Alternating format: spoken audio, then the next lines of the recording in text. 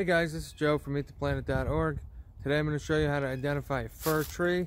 You're basically going to be comparing fir trees to spruce, a Douglas fir, which is not an actual fir, it's a different genus, potentially hemlock, and also pine sometimes. So the distinction between pine and all the other evergreens is pretty obvious because pine has long needles. I'm going to go into the details today between spruce, fir, Douglas fir, and hemlock. Fir right here. First of all, firs are not very common.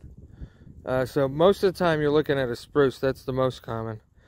What you want to do is look right at the base of the needle. With a fir, there's a distinctive pattern where the needle looks like it's stuck right onto the branch. You can see a definite distinction between the needle and the branch.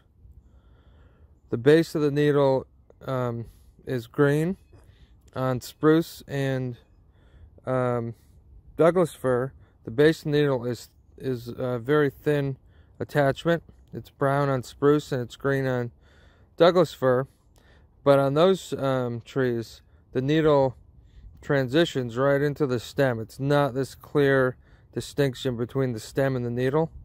This is a defining factor for all firs.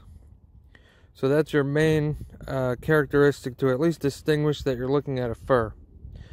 The most common fir species that I see here in New England is balsam fir and white fir.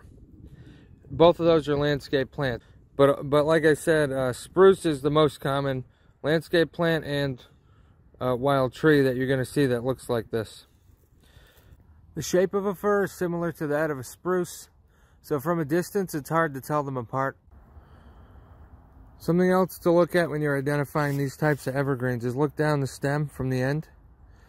Fir tend to be absent of needles on the bottom side. Well, not completely absent, but there's less needles on the bottom side of the twig. And on this fir, there's less on the top side. That's not true of all firs. Hemlocks only have needles coming out the side. And spruce basically have needles around the entire stem. And Douglas fir needles are longer. And they primarily come out the sides also. In the description, I'm going to put a link to identification of hemlock and spruce and Douglas fir so that you can compare the difference. Once you know the characteristics that you're looking for, the most distinguished one is the base of the needle, the connection to the branch. Then that will indicate what type of, at least what genus you're looking at. There's other characteristics you can look into to distinguish the exact species that you're looking at. Obviously that depends on what part of the country you're in. Hopefully you learned something today. Feel free to comment. I try to get back to any questions, so if you have any questions, put them in the comments. If you like the video, please like and subscribe. Thanks for watching.